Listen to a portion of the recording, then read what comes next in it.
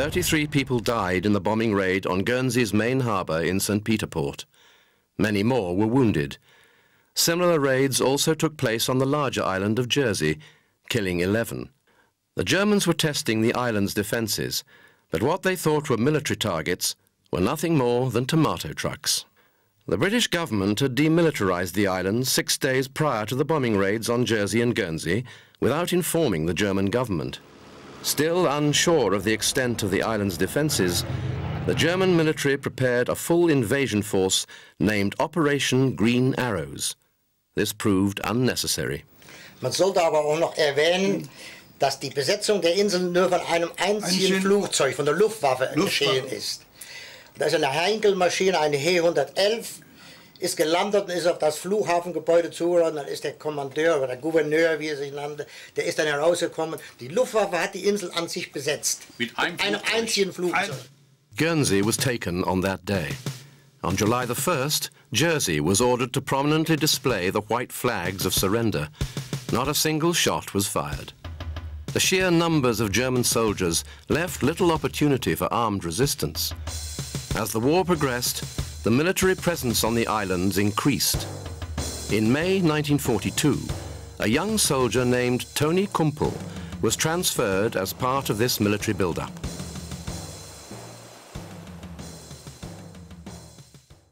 Toni Kumpel would have been simply another forgotten name were it not for the discovery of this book. An old fireman's training manual that Toni used as a notepad and sketchbook, it inspired a search to find out about the experience of the occupation as seen through the eyes of a regular unknown soldier. Born in the small village of Bußdorf in the Rhineland region of Germany in 1922, Toni was orphaned at an early age. His childhood years were filled with upheaval until he settled in a house on this spot in Oberstraße. Das Wohnhaus, wo der Toni Kumpel seine Schulzeit verbracht hat und wo bei seiner Tante Gertrud praktisch gelebt hat bis zu seiner Tätigkeit in den Berufs- oder beziehungsweise als er Soldat geworden ist. Like all the other children in the village, Toni attended the local school until he was 15.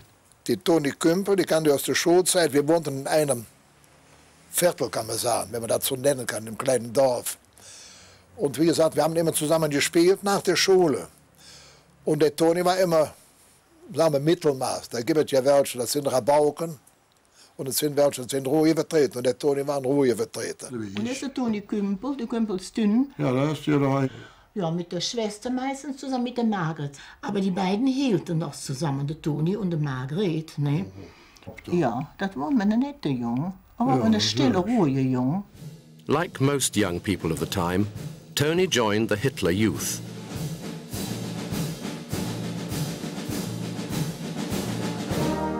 Ja, sicher, muss mir alle rein. Mit und ohne Uniform, ne?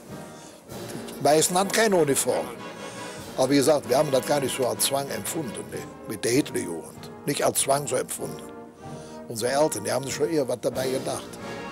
Ich möchte Ihnen das so sagen, durch die Propaganda, nicht, wurden wir alle ein bisschen weggemacht, nicht? Und da hat man gedacht, das ist ein Kinderspiel.